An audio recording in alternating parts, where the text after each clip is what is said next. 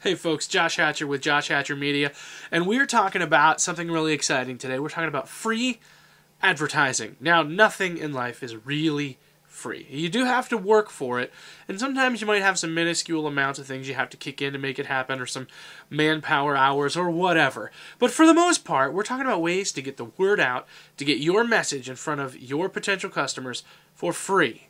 And today we're on our third installment of this series, and it's a 4-part series, so this is our next to last week. By the way, I'm Josh Hatcher for Hatcher Media, and my website's hatchermedia.net, and you can see a lot of the kind of stuff that I do there.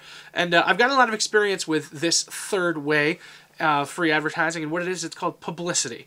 Now, a little background on myself. I used to work in journalism. I worked at a local newspaper. Actually, I worked for lots of newspapers as a freelancer, and I worked in local radio as well as the news director, and even local television. So I know what has to happen and how it works when you're looking at the stuff that comes in front of you, and I know what they're looking for when they're determining what's newsworthy. Okay, so let's explain what publicity is. What publicity is it's a way for you to get your message into the media rather than into paid advertising. Now,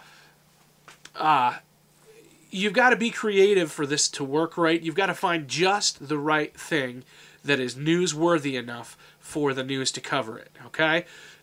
But if you can learn that, and if you can talk with them, and if you can find the right thing, publicity is a great thing. You know, let's say you're hiring a new employee, or you are, or an employee gets a promotion, or maybe you're giving away, or you're doing something in the community. You know, these are all things that make good publicity. So, you know, maybe you broke a world record. You know, find the niche that you've got that works well with what you do, and come up with a way to get your message and do something newsworthy. And the key to good publicity is the good press release. And I'll be honest with you, I could write an entire book on just writing press releases, and I've written hundreds of press releases, most of which have gotten some pretty good coverage everywhere, from local media to even some national media. Has happened from some of the press releases that I've written, which is kind of an exciting thing to think about. A press release, you know, you're going to want to do the time to take the time to research it. Like I said, I'm working on an e-course that would walk people through the process of how to write a press release, how to get good publicity, but we're just going to kind of briefly touch on it today. So, you know, that key there is you want to definitely learn the art of the good press release. And again, do something newsworthy, and any changes that you have within your business are good, and because they give you that chance. So a lot of what you might already be doing is newsworthy. If you've got a fairly public type organization, you know, like I said, a new staff person, or a promotion for one of your staff people, or again a charitable donation, all these things that you can do that help you get noticed. You sponsor a sports team or something like that. Something that'll get you noticed and get you media coverage. What you need to do is you need to write your press release as though it's an article in the newspaper. I know, and I don't mean just to downplay the people that I worked with, or even myself, or the people that I send press releases to, but I know how busy and how lazy we are. And how, you know, like I said, I'm not saying that to put them down. They work hard. Lazy isn't really the right word. But I know for a fact that when I'm working the news desk, if somebody sends me an article that's already written, bam, all I have to do is edit it, make sure it looks clean, throw it in the paper. So, you know, don't just send, you know, when you're sending that press release, make sure you're writing it as though all they have to do is take it and put it in the paper. So keep that in mind as you're writing it, to know what they're going to print and what they're not going to print. And as you learn it and as you kind of craft it, you'll get the feel for which things that they can cover.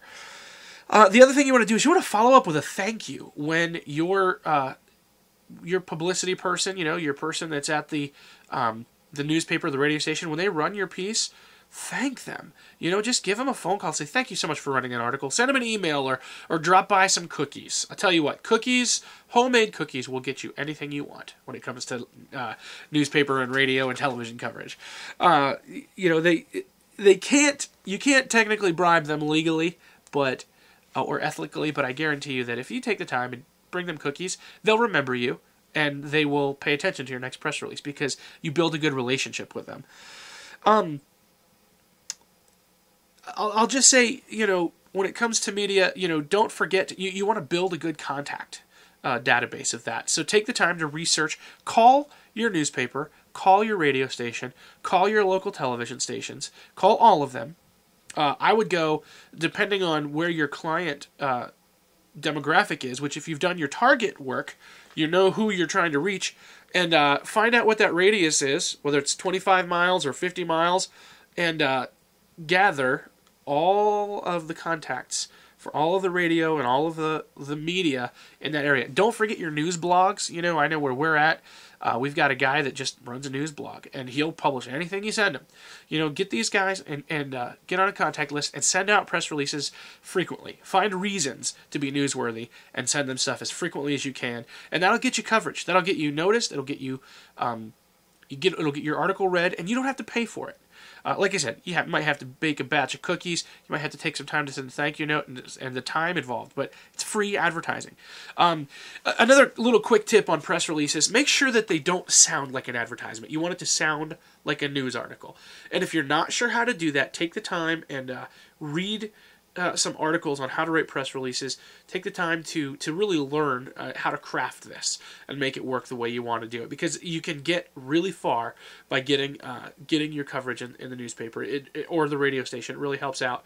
Quick little tip too. Newspaper coverage likes photographs, so if you can take a photograph and send it with it, sometimes they'll run it. If it's an event that you need to have a professional photographer come, invite the newspaper photographer to come and take pictures.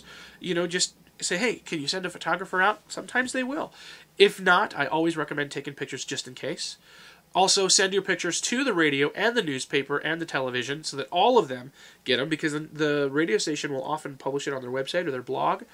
The television station can use a photo in a newscast, and